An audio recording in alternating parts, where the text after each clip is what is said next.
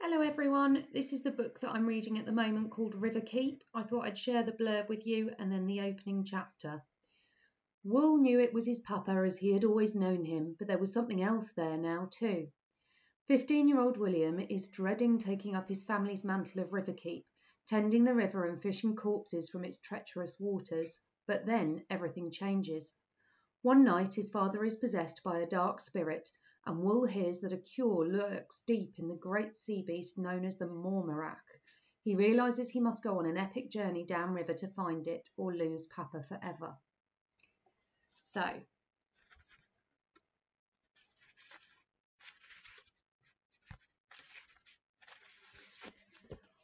Chapter 1.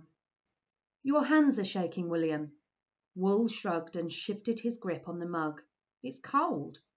Papa laughed, releasing a stinging breeze of liquorous tobacco. That's no cold. Cold is where your eyeballs scratch when you blink and when it hurts to breathe. You'll be Riverkeep soon. You'll get used to that quick enough. I'm no Riverkeep yet, said Wull. Never, he thought. Papa secured a knot and sat back on his haunches. But a week'll be no long passing, my boy, he said. Time feels long for the young, but don't worry, you'll be young for long. He grinned and went to get the boat ready, ruffling Wull's hair as he passed.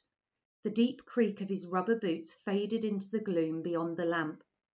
Wull put down the mug and looked at his hands, already thickly scarred with the burns of rope and snow. Over the voice of the river, sucking knocks and shifting wood, he felt the needles of sound as the new ice along the banks of the Danék cracked. Ice meant winter and darkness, and for waterfolk a new kind of danger. Papa saw it as a great enemy to be feared and defeated with flames and rods, but it brought Wull respite from the river's black void, its thick scum and little puddles of treacherous clarity, and the huge, sharp rocks fringed with weed that swirled like a corpse's hair. In the heat of summer, perfumed wildflowers grew along the banks. Insects skittered on the leaf-padded surface, and silvery clouds of fish burst through the water, chased by the sulas, whose wet little heads dotted the surface like stepping stones, their golden summer eyes glowing in the sunlight. But Wull could never think of the river as something living. He had seen what had happened on the rocks, the floating bodies, arms raised and mouths howling against the surface as though restrained by thick glass. It was the Riverkeep's job to push his arms through that barrier to embrace the dead, to lower his face close to theirs and taste the bilge stink of their breath before lifting them from the water. Papa did so with a martyr's grace, blind to gangland markings and forgiving of sinners who took their own lives. Wull had watched them since he could remember, propped in a grotesque parody of sleep, as though they were snatching a nap in the back of the little barter. Now he sat with them. Sometimes the bodies were old and the flesh slid from their shining bones like the skin of a poached fish. Wull did not want this wilderness life. With Papa's help he had read the ledgers in their entirety, right through to the 9th volume in Papa's own careful hand.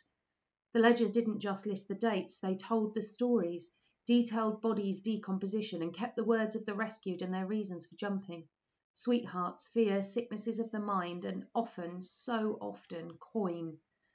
At first, Wull had taken this literally, as though they were jumping into a wishing fountain to fish for pennies. Then he had realised and felt like a foolish child. Every entry was the same.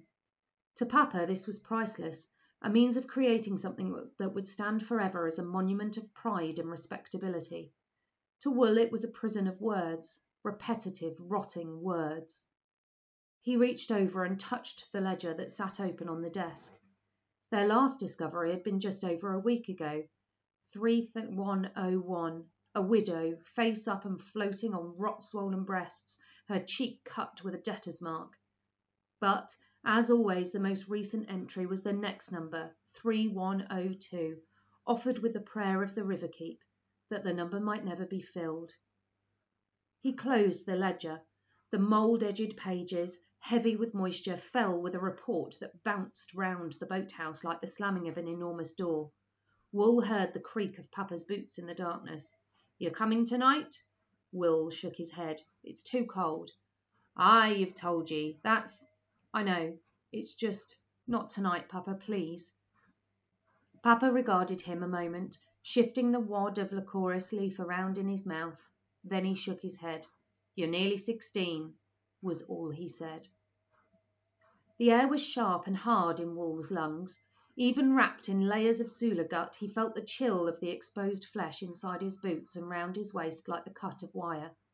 The white, still world communicated itself through his frozen eyelids as a sharp whine outside of his hearing, and he stamped his feet on the Barter's exposed ribs and buried his face in his elk fur collar, peeping over when his eyes could stand the cold. The lanterns, staked in the riverbed where the currents met and the flotsam gathered in eddied clumps, made glowing islands in the velvety darkness. Their flames fuzzed in the ha like dandelions.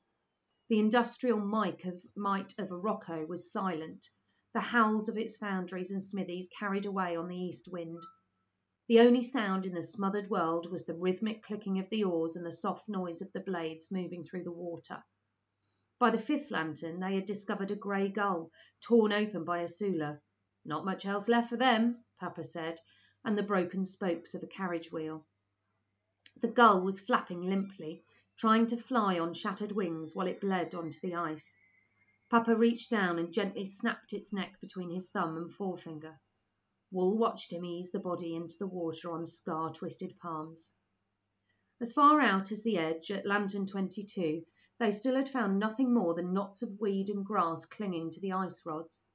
Wull peered into the unseen and untended wilderness beyond the last outpost of the keep's realm, in the depths of which lurked the bustle of Oroco's docks, the flashing steel of bandits, and, past a scattering of hamlets, the Danek's estuary and the wider sea. He trailed his glove tips in the water and flicked droplets out towards the beyond.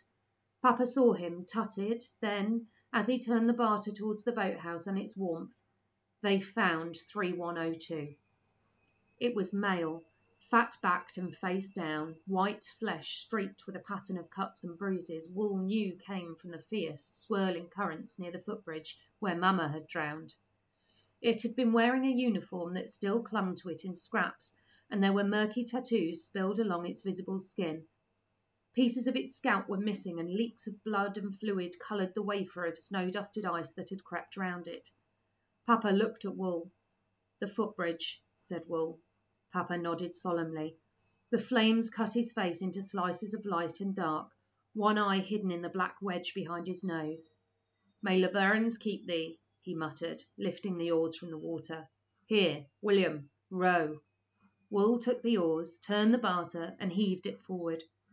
Even now its great weight pulled at him as though it might shatter his wrists. He looked down at the floating form of 3102. It looked bunched, not loose, and sat tightly in the water. The ice must be holding it steady, he thought, dropping the oars and stilling the Barter. He stood as Papa stood. The painted eyes on the Barter's prow faced stoically forward. Half shut and focused, they peered into a darkness that, beyond the reach of the lantern, was absolute. Wull turned from them to the reassurance of the flames. Without the movement of the boat, the silence was so empty he felt the weight shift in his stomach and the hair creep on his back. "Papa," he said. "Shh, Wulliam, a minute." Papa tipped back his hat and muttered the Riverkeep's prayer. Then, broad back, braced and legs wide, he reached down to hug the wretched lump into their boat. 3102 hugged back. In a flurry of movement that lasted no more than a gasp, the two figures disappeared beneath the surface, and Wull stood rigid, his breath billowing and his skin tight. In the instant his Papa had vanished, he'd seen a brown mouth opened wide like a snake, and two eyes that glittered like razors. The eyes had met Wull's. The water was still. There weren't even bubbles. Fighting the sudden lightness in his skull, and with a kick of painful nausea taking his wind, Wull began to sweat, feeling panic speed his heart. He stood still for a timeless age, unable to move, listening to the silence and staring at the space in the water through which Papa had vanished, trying to force his lips to form Papa's name and sending only the tiniest wisps of breath into the freezing air. It was the cold that brought him back to himself, needling wakefulness into his muscles. For the first time in his life he was aware of the thinness of the planks that separated him from the black void beneath, and he felt the emptiness of the world like a fist in his gut. felt the distance of other people as he never had before. Wull heaved the oars into place and sat in the keep's chair, tears freezing on his cheeks, his gaze locked on the spot where Papa had vanished. Papa had shown him how to row, then made him practice until his knuckles bled, but his return journey took an age. He was weakened by terror and blind to his destination, branches scraping the prow behind him.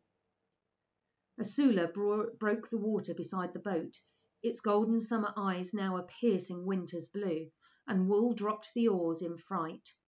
The grabbing shadows of the banks reached across the white water, and beneath him the river moved unusually, each swell and press of a current renewing the feeling of his razor eyes slicing into his, and he prepared himself for the water to rise up and take him. 3102 was waiting for him on the sand. Face up, the sight was no better. The skin was fish-picked and rotten, the guts torn by an adventurous Sula so that its stomach hung open like a bag of wet coal. Its uniform was that of a sea-wearer, and a broken musket still hung from its belt. It wasn't moving and seemed to be quite dead. With a huge burst of courage, Wull threw a stone at it. The pebble bounced harmlessly off the hollow body as though it was nothing more than a sponge. Fearing to expose himself to the thing unguarded, he backed into the boathouse and closed the door. By the time he reached the window, it was gone. Wull stood at the window for as long as he could before releasing his breath and clouding the glass. Then he went and made himself tea, focusing on the loose leaf and the water and the stove's flame to ground him, to bring him back to normality. In a world of tea and unreliable matches, there could not also exist corpses that moved. There could not exist an absence of Papa, as there could not be an absence of sky or air or water. He pictured Papa, thought his voice. "Ledger," Papa would say, "it's the soul of the Riverkeep, of us." Wull drew the book to him and lifted the enormous cover. As it fell open, he thought of the movements that might be hidden by that sound, and he glanced around him, into the corners left by the flickering lamps. "The body of a man found by lantern 22, he wrote carefully, elbow pointed. "Swollen and white, having been tampered with by the rocks and fish and a Sula, stomach open and black." He paused. "Unable to return body. Gone." Wull lifted his tea, then lowered the mug without drinking. He raised the pen again and wrote the next number, 3103, then sat back, tears creeping onto his face. It felt that his blood rather than the ink had stained the parchment. "May this number be never filled," he whispered, eyes closed in prayer. The timbers of the jetty creaked steadily, and the sound grew larger until the footsteps reached the sand and ceased. "May the waters spare whomsoever crosses their path from here unto eternity." There came a new sound, of creaking rubber boots. They reached the door of the boathouse, and Wull could sense the angry weight on the other side.